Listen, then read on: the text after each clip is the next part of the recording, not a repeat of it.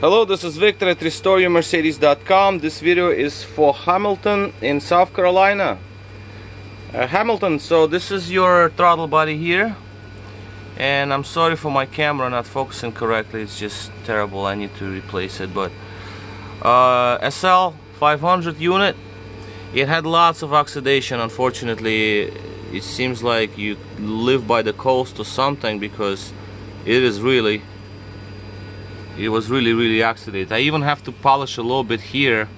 Well, I never touch these surfaces because they're very finely polished, but I did polish it, so because see, there's like oxidation marks. Again, it's not to be worried about. Everything's gonna be just fine. I'm just saying, it's just like an overall physical look. You see, some of the embedded oxidation could not come off.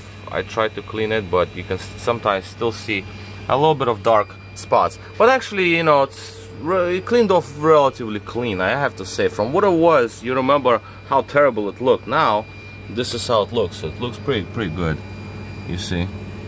So plate is nice and clean, like a mirror finish on it. So it's pretty good. Okay, so bench test.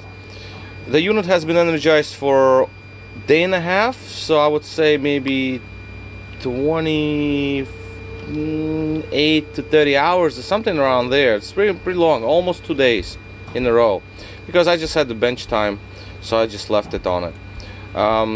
One day it was not energized. I mean, it was energized but not moving, and the second day it was energized to move, so it's open and close. I just tested the clutch coil like that.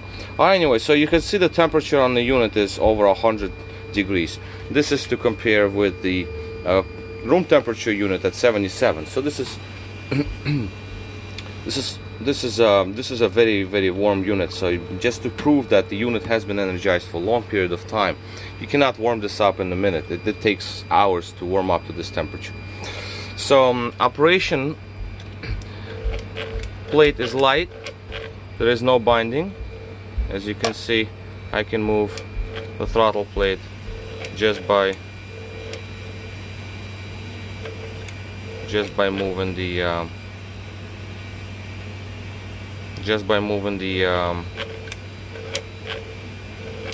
plate at the center, the linkage at the center of the, so it's like a big lever. So very nice and smooth, no binding anymore, no flat spots, very linear, very nice. Let's take a look at our readings here. Readings. This one is at the lower range for the idle. If we look down here, 0.41, that's pretty much the lowest range, but it's not to be worried about. Some of the 500 SLs, they're actually low on idle, and that's normal.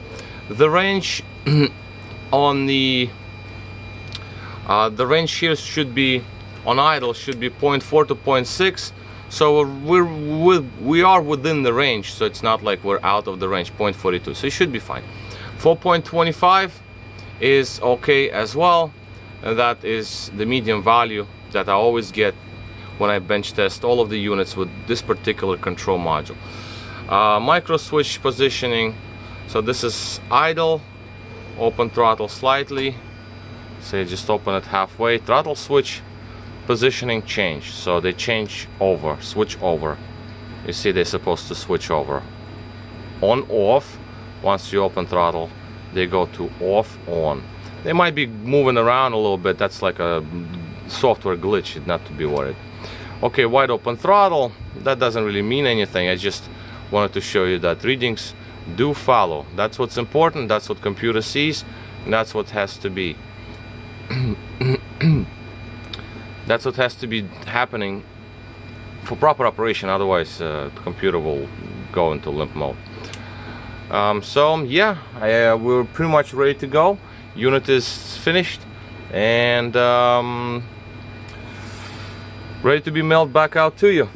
Alright, so this is all for me, quick test. And clutch coil seems to be okay because it held on for all these hours in pretty much humid and warm climate, because it's quite hot in New York now, and it seemed to be fine. So I have no problems with the coil, so I don't think we need to change it. Alright, so this is it. This is Victor at historiamercedes.com. Thank you for watching.